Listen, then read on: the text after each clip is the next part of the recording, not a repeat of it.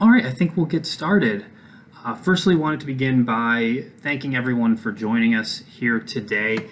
My name is Matt Murphy. I am the Vice President of Commercial Banking here at IBIS World. The title of today's webinar is Potential Bottlenecks to Recovery, the Supply Chain Riddle and Credit Risk, What You Should Really Worry About. Before we jump into it, though, just wanted to give a little background on the impetus for this webinar, as well as for a white paper that we've published that we'll be talking about today. Essentially, over the past several months, IBIS World's commercial banking clients have reached out to us, as well as some of the banking regulators, I should say, but expressing concern about things like supply chain disruptions to their clients' industries, inflation and credit risk, how those play into some of these supply chain disruptions. I think it's also worth mentioning that we've received a lot of questions from our non-banking clients as well. That includes accounting firms, investment firms, manufacturers, procurement professionals, all expressing some of the same concerns, both in the US as well as Canada, about how some of these supply chain disruptions are affecting the industries that matter most to them. Before we dive into the white paper and everything, I do want to say this is nothing new to IBIS World. We reacted pretty quickly during the Great Recession in terms of updating our industry research reports to reflect, that major shock to the U.S. economy. When COVID started back in 2020, we worked tirelessly to make sure that our industry research reports were updated and reflecting how COVID-19, both at the state and local regulation level as well as the supply chain level, were impacting industries across the U.S. economy. We even rolled out a COVID-19 impact tool, a local data tool that a lot of our clients have been using to help understand and map how their clients and customers' industries are being impacted here. So now that we've been getting more supply chain specific questions, we've undertaken a pretty major research project that's taken about 2 months or so to complete, and that is the publishing of this, what we're calling Bottleneck report. Two of the gentlemen joining me today have been instrumental in publishing this. That's Rick Basinski, our Senior VP and Chief Economist. He's joined by Robert Miles, who is our Senior Strategic Market Research Analyst. Before I hand things over to them, I will note that the chat box is open in this webinar, so any questions that you have, please feel free to drop them into the chat box.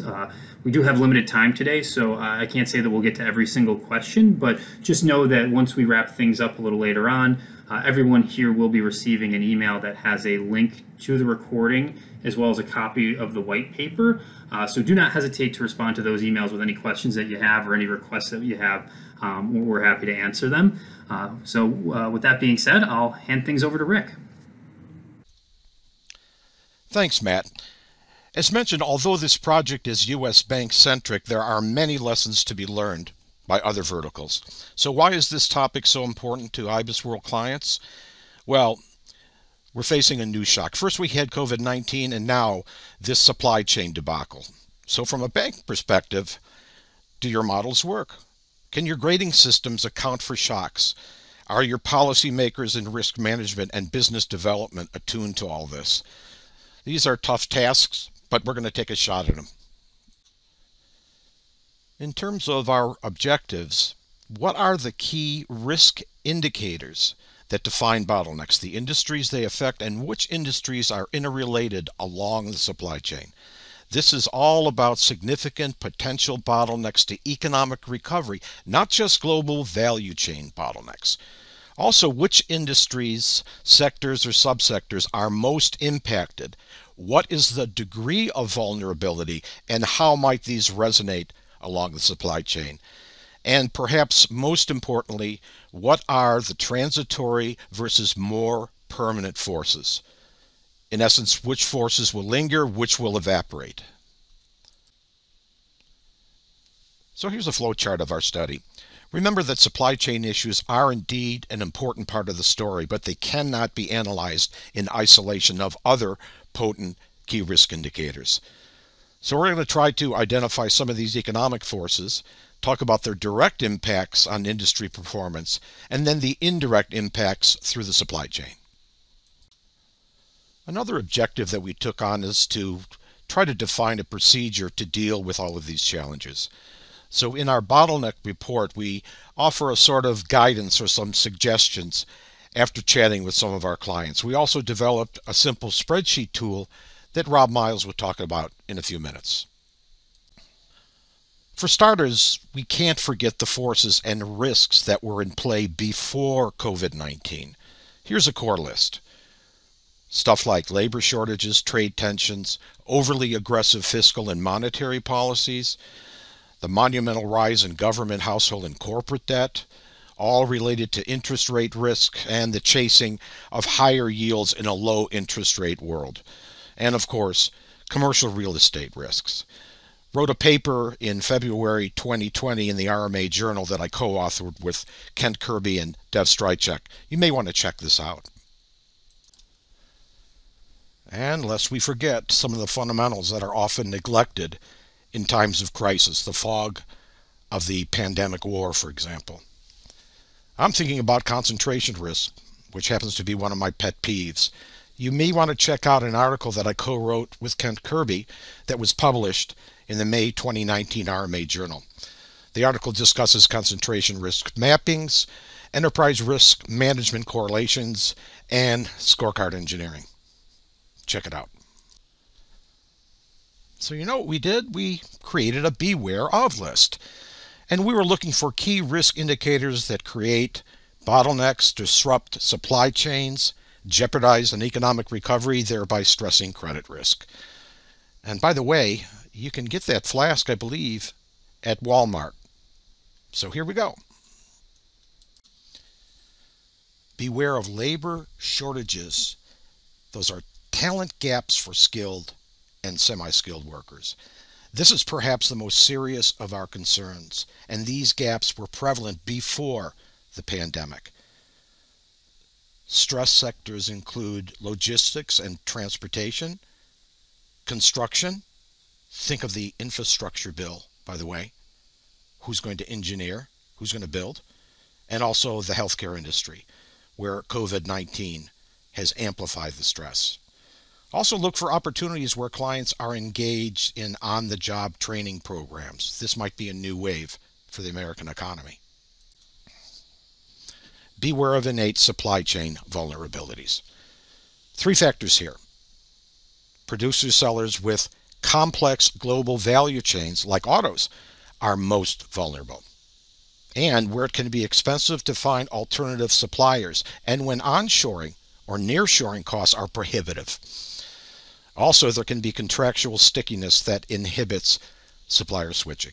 Read the report. There's much, much more on the whole chip shortage dilemma. A chip is not just a chip. Beware of industries that are dependent on exports or imports. International trade. The U.S. does indeed export goods. Many are high value added products. Check out this chart. We're number 2 in the world. Now, we all know that relations with China remain tense, but as well, the rest of the world has become more nationalistic, protective, and hence trade is very vulnerable to economic downturns. By the way, China provides 80% of rare earths that are imported into the United States. These are in every electronic device and product you can think of. As an important aside, don't forget about trade in services. America is the global leader. Did you know that? Items include business financial services, travel, transportation, logistics, and intellectual property, royalties. Think about Apple. These totaled $2.8 trillion in 2020, 1/3 of our total exports. Here, there are risks and opportunities. Take a look. Beware of businesses in emerging or declining phases of industry life cycles. Check out this chart. Emerging industries, think of the dot-com boom bust. I know heaps of bankers that lost their shirts in this frenzy. Industries in decline, think of department stores, shopping malls, and the so-called Amazon effect. Scary stuff indeed. Beware of industries that are notoriously volatile. Volatility, I define it as the lack of predictability of an industry's performance. And it's often the bane of risk management, a serious risk management malpractice. Here's a short list using IBISWorld's early warning system metrics. I'll leave this on for a few seconds. For premium IBISWorld clients, check this out. If there is a holy grail of risk metrics, lo and behold, here you go. And beware of intertwined key risk indicators. We ran a stagflation scenario using our scenario builder risk model to test the sensitivity of industry risk at a NAICS level for the 700 industries we analyze. This is all in the Bottleneck report. It's a bit too much to articulate today, but we know other clients are considering this scenario as a credible downside risk. And finally, here's the sad and sorry reality and the cause of ongoing trepidation and uncertainty. Beware of the ultimate of downside risks, the virus and its variants. We're far from out of the woods. Recall that pundits said that we would be on our way to recovery late summer, by late summer 2020. Think about that. With that, I'll turn it over to Rob Miles as he'll walk you through the supply chain spreadsheet. Rob, in your court. Thanks for that, Rick. What we've done is distill down the analytical framework laid out in this presentation into a simple spreadsheet that scores supply chain risk exposure. The layout of the spreadsheet is centered on NAICS classifications and is designed to support decisions based on this type of segmentation. Each code is related to a set of attributes that help form a scoring mechanism to compare industries. So why start with industry classifications? The value is twofold. The coding structure allows for a straightforward mapping of these attributes to individual components in a portfolio. And the hierarchy allows for efficient roll-ups and grouping. So it's really plug and play with a portfolio. Beyond the data mapping, these industry classifications provide a strong foundation to start defining exposures and priorities. There's meaningful information in the definition of an industry, and those are defined by structural factors that delineate industries, which are the same structural factors that can help us define exposures to supply chain risks. So when we start at the industry level, it allowed us to look at these factors and how they relate to realized operating conditions. It's with that in mind that the scoring system was devised for this spreadsheet. In the case of supply chain bottleneck risks, we have 6 attributes in a composite score.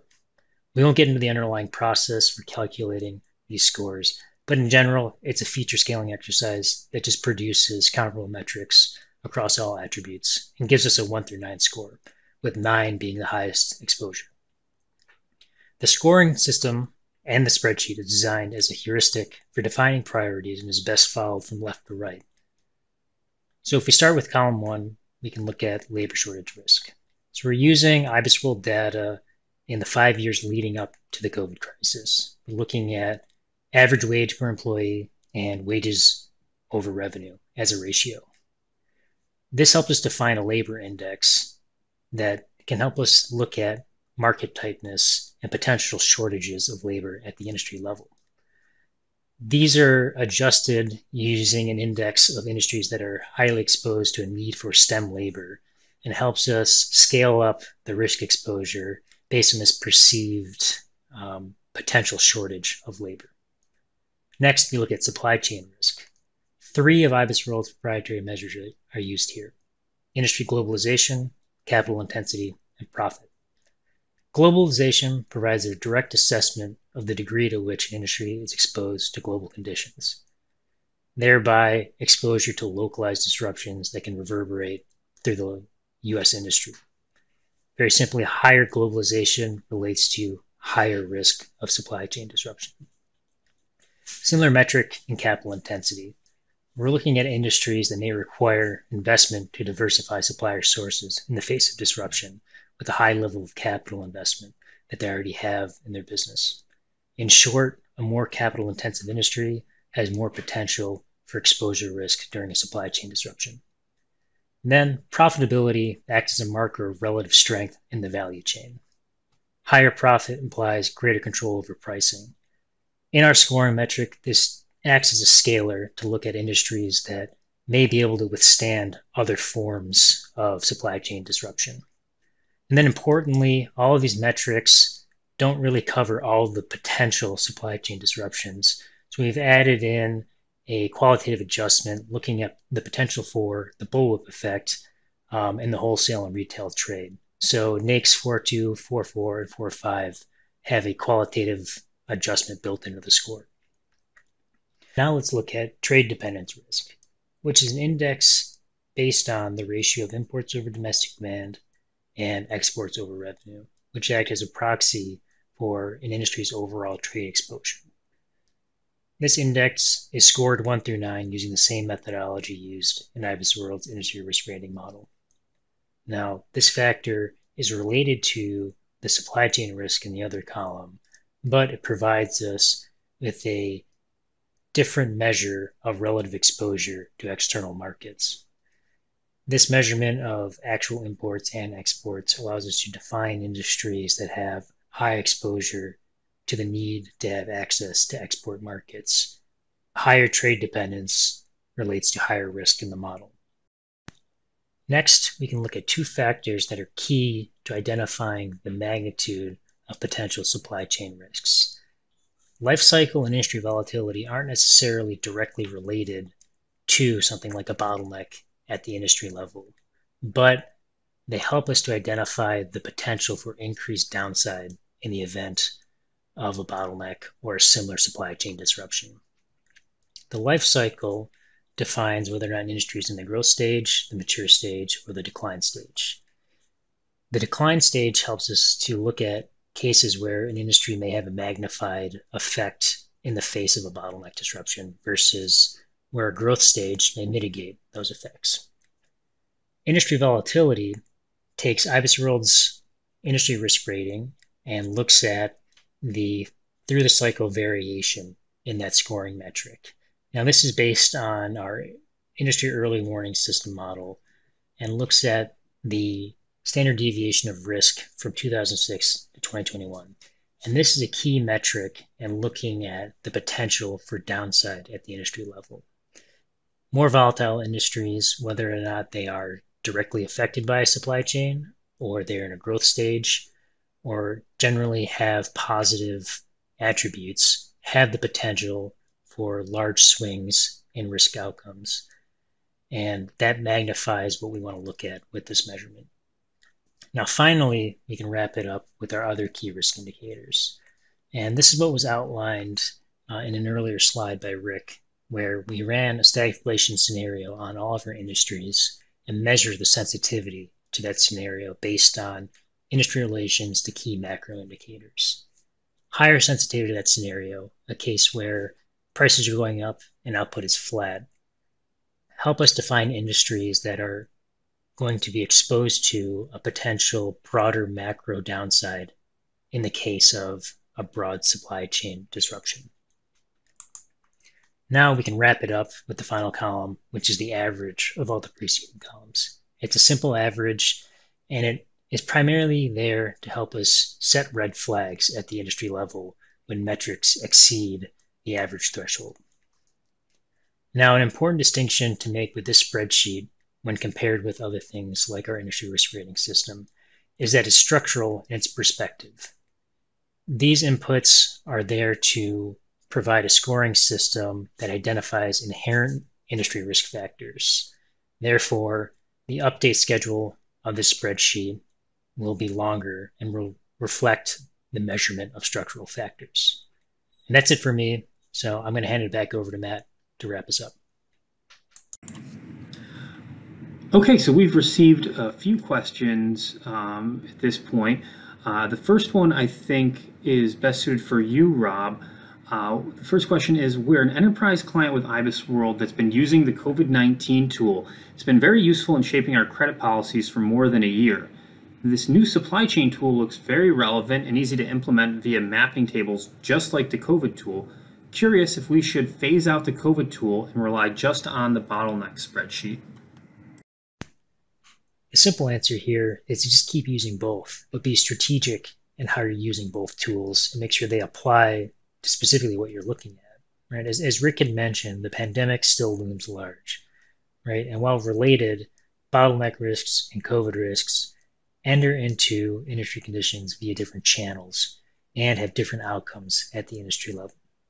So the COVID tool, just by virtue of how government responses have trended, will become naturally less dynamic as time rolls on. However, it still provides a very straightforward way of looking at different types of scenarios where different metrics related to the COVID crisis, thinking about social distancing or consumer behavior type metrics, can affect different industries in different ways. So if Delta continues and we keep seeing other strains, and these strains and the ensuing pandemic affect consumer behavior, the COVID tool remains relevant. So the two metrics looking at bottleneck risk and discrete COVID risks can be used in conjunction, right? And ignoring one and only looking at the other can miss key factors that can be seen from COVID analysis versus supply chain bottleneck analysis. And it's important to understand the interplay between the two, right? And how the risks of COVID and the risks of bottlenecks can magnify each other. Great, thanks, Rob. These next couple questions I think are good for you, Rick. The first question is, why is historical volatility so important in the world we live in today when it's unpredictable events that stress our decision making? And the second question is, and I think this has been mentioned to the rogue wave economic risks that you mentioned, in your opinion, which worries you the most? Interesting questions, Matt. Let me start out with volatility. There are basically two types of volatility that exist, at least in my opinion, that must be disentangled. The first I'll call dynamic, perhaps related to a particular shock that could be the pandemic or the supply chain disruptions in the current context. This type disturbs a very broad range of industries, hardly any that go totally unscathed. But by the way, as soon as these forces that led to this shock dissipate, the effects begin to lessen, they evaporate. Nonetheless, obviously, the impacts of any shock influences sectors unevenly and can last for a very long period of time. Think of the recovery from the Great Recession. But the point I'm trying to make is that dynamic shocks that cause volatility are transitory, almost cyclical in nature. The second type of volatility is structural, much along the lines of what Rob Miles mentioned when he discussed IBIS World's supply chain tool. These are, as I mentioned, industries that are historically volatile and may not have strong correlations with either economic or credit cycles.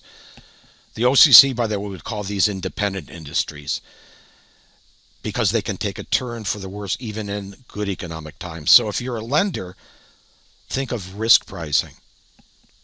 When you read our white paper, check out the table in the Beware of Volatility section that I actually presented today. Regarding the second question on what key indicators worry me the most, I'm thinking interest rates.